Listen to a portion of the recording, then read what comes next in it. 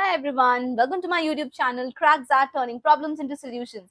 This is me Priyasha, and today in this video we're gonna talk about the topic which I've been constantly talking about, that is geometry. The first part of geometry which we will be starting off with is circle theorems. So let me give you an intro first of all.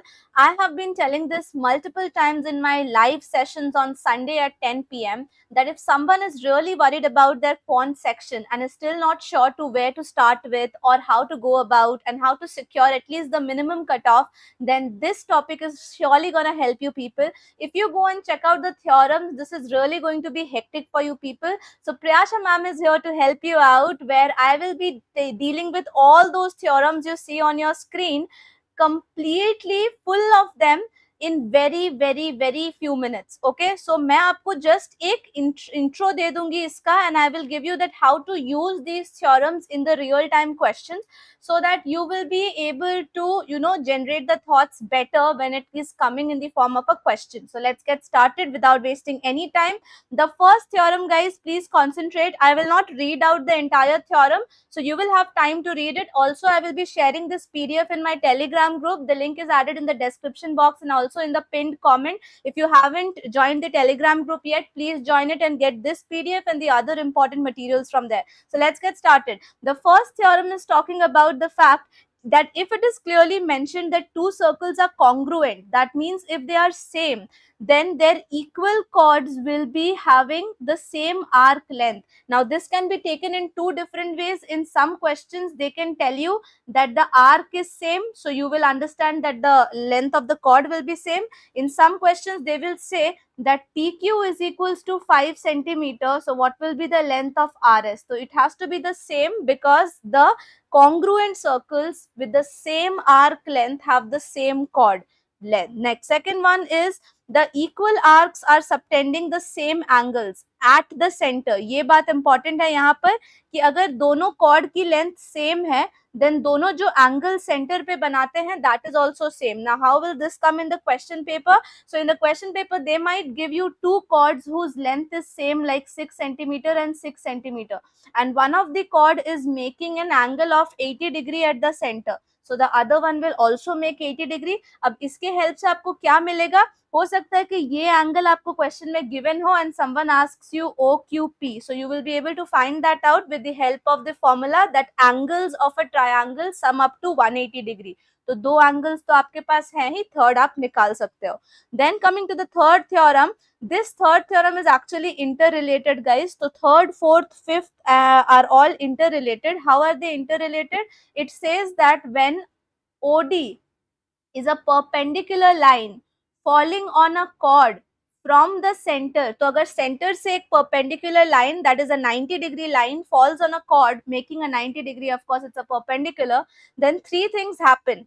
Firstly, this chord will bisect, this perpendicular will bisect the chord. Bisect means divide into two equal parts, यानी AD will become equals to DB. Alright, at the same time अगर question में आपको ये mentioned है कि इन दोनों parts का length same है, तो ये एंगल ऑटोमेटिकली 90 डिग्री हो जाएगी, even if this is not given in the question. And the third thing which they are talking about is, if it's clearly mentioned that AD is equals to DB and the angle made is 90 degree, then the point O will be the center of the circle. Sometimes knowing the center of the circle really helps you to solve the questions, because उसके help से आपको diameter या radius का idea मिल जाता है. In angles also it will be very helpful.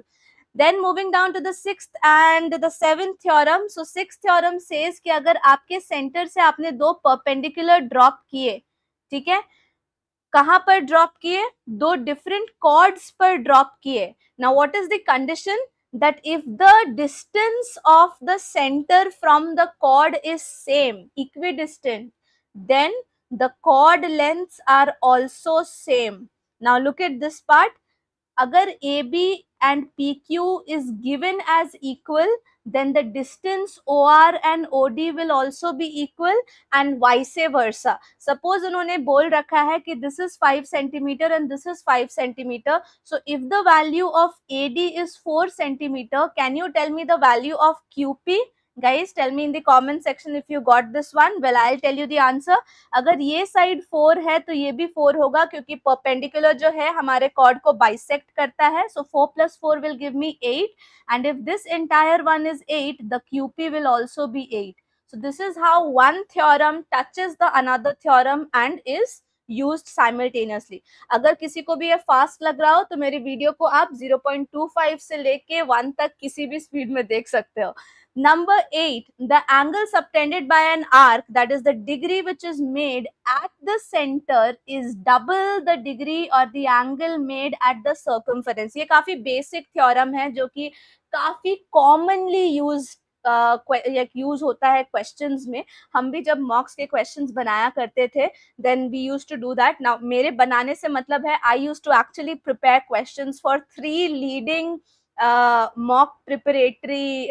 mock and coaching institutes for CAT. I cannot name them because I've signed NDA, but then yeah, I used to also give questions around it, and हमें ये suggestion दिया जाता था कि आप इस theorem के around ज़्यादा questions बनाइए. So this is a very favorite theorem of people for CAT and XAT specifically. So if the chord is the same, यानी अगर मैं base same लेती हूँ तो the angle made at the center is double of the angle made at the circumference. Okay, this is very useful.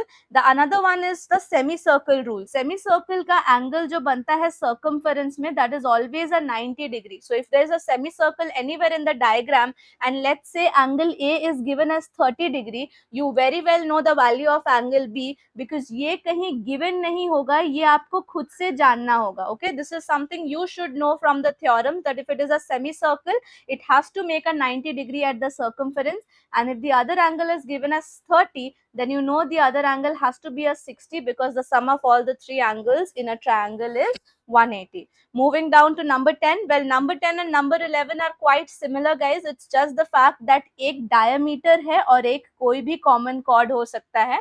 So when we talk about chord, अगर आप circumference पर एक एंगल सबटेंड करते हो जिसका कॉर्ड सेम है, तो वो दोनों एंगल्स भी सेम होंगे. And same happens in the case of diameter also. If the diameter is also subtending 2 different angles at the circumference, then they two will also be similar. Moving to the 12th one, which is a cyclic quadrilateral. Please remember that बहुत सारे लोग इसमें confuse होते हैं. कई बार लोगों को एक सर्कल दिया जाता है, सेंटर दिया जाता है और इस तरह का क्वाड्रिलैटरल बना दिया जाता है, और वो क्या करते हैं, साइक्लिक क्वाड्रिलैटरल के थ्योरम्स यहाँ पर लगा देते हैं. Well, this is not a cyclic quadrilateral, guys. Why so?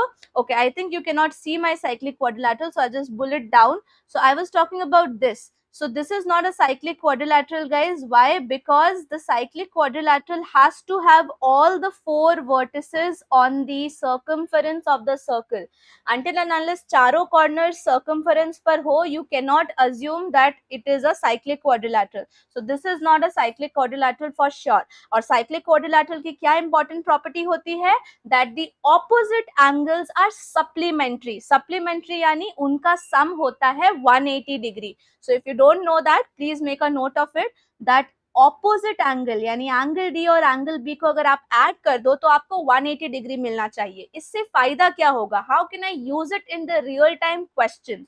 Suppose angle B is given as 120 degree. So this automatically means that angle D will be equals to 60 degree, because angle D and angle B are supplementary and both of them have to add up to 180 degree. That is the bare minimum requirement. तो ये rule बहुत important है cyclic quadrilateral के लिए. Moving next, we have the 13th one, which is the equal chords. This is something we have already done, I believe, but ये just उसका inverse है. पहले हमने ये बोला था कि अगर दोनों chord की length same है, then वो दोनों same angle subtend करते हैं center पर. but इसका inverse theorem ये है कि अगर आपको ये given है कि ये भी 60 degree है और ये भी 60 degree है, then it automatically means that the length of the 2 chords AB and DC will also be same. 14th one is again talking about a cyclic quadrilateral, but ये उसके external angle के बारे में बात कर रहा है. This means that the angle D here, the external angle, is actually equals to the angle B. Well, यहाँ पर रट्टा मारने की जरूरत नहीं है, because right now I told you that angle D and angle B are supplementary. क्या मैंने ये बोला था? यस, अब सप्लीमेंट्री से हम कैसे याद कर सकते हैं, तो प्लीज थोड़ा ध्यान से देखें और मैथ्स को प्यार से समझे। लिटरली आपको मैथ्स से प्यार हो जाएगा। Now when I just extend the line like this, मैंने ये लाइन एक्सटेंड कर दी है, तो अब मैं इसका एक्सटीरियर एंगल बना सकती हूँ which will be 60 degree. Y exterior angle will be 60 degree? क्योंकि जब मैं लाइन को एक्सटेंड करती हूँ, then according to the straight angle principal I know that the straight line should be 180 degree. M I right? सो इस principal से ये exterior angle 60 degree हो गया, जो कि एंगल डी के बराबर हो गया। और यही ये थ्योरम भी बोलता है कि the exterior angle is actually equals to the interior opposite angle, not the some, only the angle. Finally we move to the 15th one. ये काफी इजी है गाइस, टेंजेंट हमेशा 90 डिग्री बनाता है, ये कुछ बताने की जरूरत नहीं है मुझे। Now this is some rules related to the tangents, okay, so please pay attention to that. अगर दो tangent आपका circle से बाहर निकल रहा है and किसी external point P पर जाकर मिल रहा है, then the length of the external part of the tangent will be equal, that is AP is equals to BP.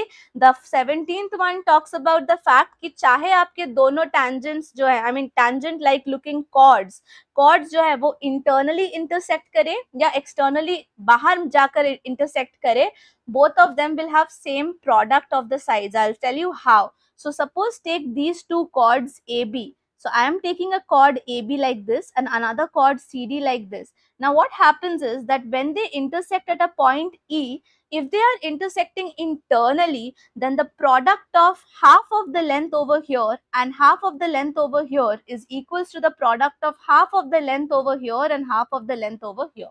Okay, same happens in the case of the exterior meeting property also. So suppose I have a AB here and a CD here. You will say that, ma'am, I actually drew a circle.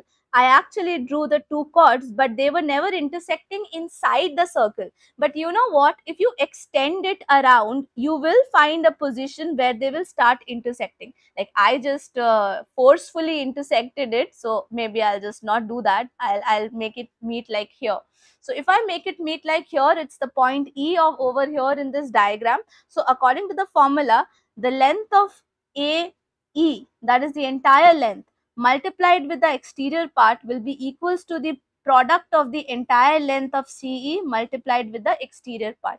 That's how it goes about. And this will be helpful in the questions because sometimes the length of one part will be given and the other part will not be given.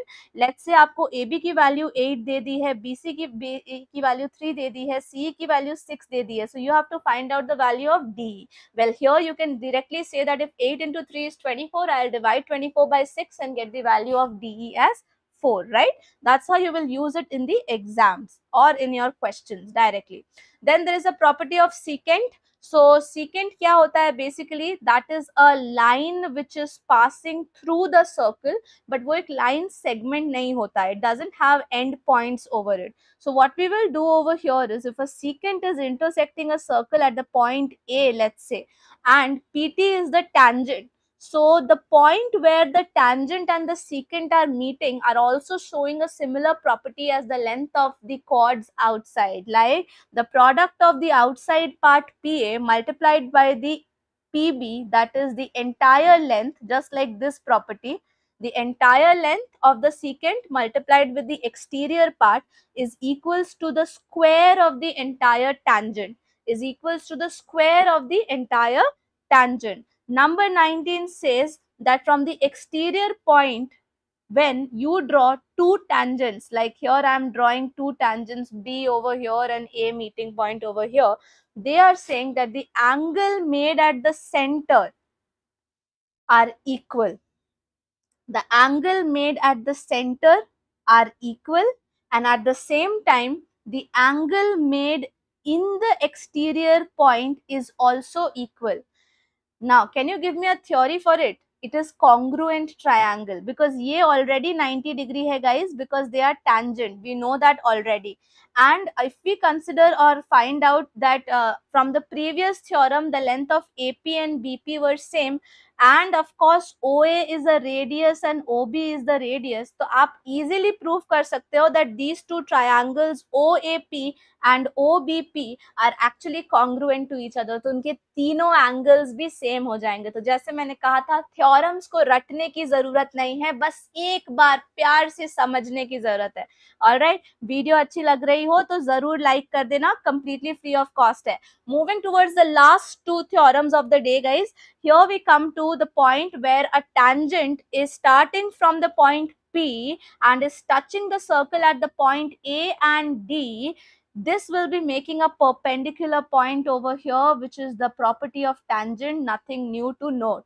Number 21 is that from the point of contact of the tangent, like let us assume that this is the line point, okay. They are saying कि अगर एक cyclic quadrilateral है ना, अगर आपके एक अंदर में cyclic quadrilateral है, then angle BAT, which is this part, okay, angle BAT will be equals to BCA, and this is again none other than the property of the cyclic quadrilateral, which is having the exterior angle equals to the interior opposite angle. इसमें कोई चिंता करने वाली बात ही नहीं है. वैसे ही अगर आपको कोई इस वाले पार्ट का एंगल पूछे तो you can easily say that it is equals to BDA. Same as that, guys, nothing new. So if you found this video useful, what are you going to do? You're going to comment below, let me know. Also share it with more and more people, guys. Sharing is caring. यार channel बढ़ेगा, please share कर दो. And if you're new to the channel, then do subscribe to the channel as well. Don't forget to take this PDF from the Telegram group. The link has been added in the description and the comment as well. And don't forget to follow me on Instagram, where I keep you updated about all the recent stuffs of MBA, what you need to do every day, and we have our crazy XAT countdown also. By the way, just to remind you, we are 89 days away from XAT 2024. All the best, everyone, and thank you so much. Study hard, and I'm always there to help you. Let me know. Thank you so much, guys.